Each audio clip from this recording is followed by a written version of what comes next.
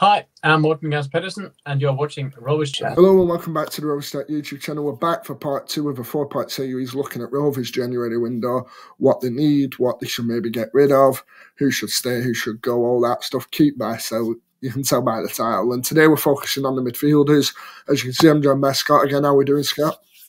All good. Yeah, it's always nice to talk about Rovers, and I think, to be on talking about Rovers in January, it's all the more exciting. Yeah, it's always an exciting time. We enjoy it on the channel. And for anyone who didn't see it yesterday, we covered the defenders and the goalkeepers, who we'd keep, who we'd loan and who we'd sell.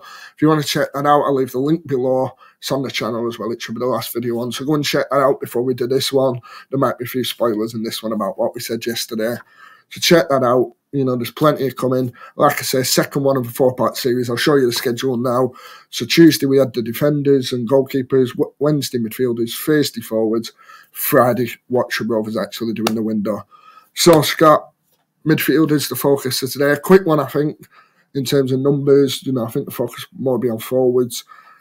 But let's get into it. So 5 options really in the midfield for Rovers: Buckley, Travis, Morton, Wharton, Garrett, and then some young lads in Weston, Harlock and Whitehall. This is for anyone wondering maybe where Dark is, etc., this is the 2 midfielders in the 4-2-3-1, the formation that Tonneson looks like he'll be keeping for the season, especially with Dak being in form. So we'll discuss Dak and that in the forwards tomorrow. But let's just look at these midfielders, Scott. I think that's, a good debate. I don't think there's too much disagreement we'll have on this one. I think we'll all be in the same boat.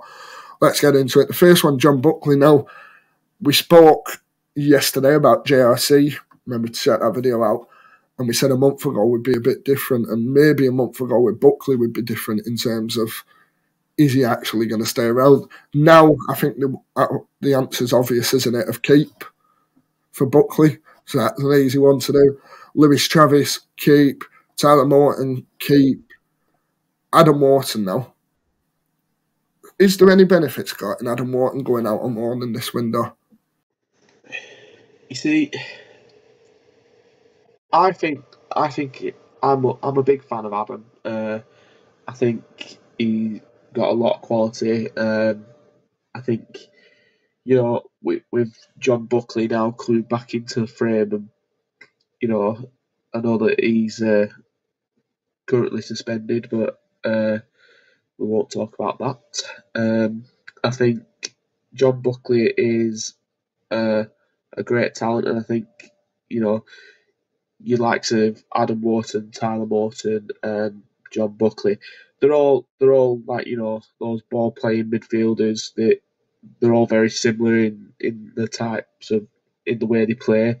I think Adam's obviously a really young, raw talent. Whether it'd be good for him to go and get some regular games, maybe. But I would quite personally like to see him playing for Rovers. I think I'd keep him around as well. I think we've got enough. There's enough changes going on in midfield from game to game, and with 5 options, I think it complements a 3-man midfield as well if we need it, which kind of gives you your answer for Jake Garrett. I was saying keep him around as well. Have them as your 5 midfield options and maybe add to it, which we'll discuss on the Friday's video. Would you say keep Garrett around? Absolutely. I think, me and my mum, we always refer to him as Travis's mini-me. They're very much similar players. They're not afraid to get into a tackle, as we all know. And I think when he got his booking against Cardiff, I think that's the first time I've actually seen him mistime a tackle. The way he times his tackles, it's like he's been doing it for several years, like at the first team level. He's a real talent. You've got to keep him around.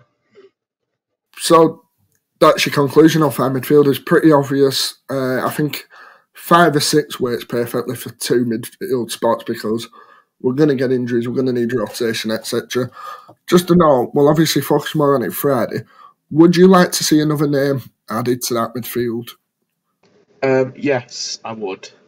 I think midfield has been probably our weakest area this year. I think, a more senior head in there, because they're all young, Morton, Wharton, Garrett, even Buckley and Travis, they're all young.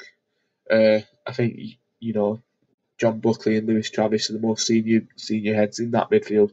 And I think, you, you get a more senior player in there, it might just, solidify that midfield that we've been struggling with.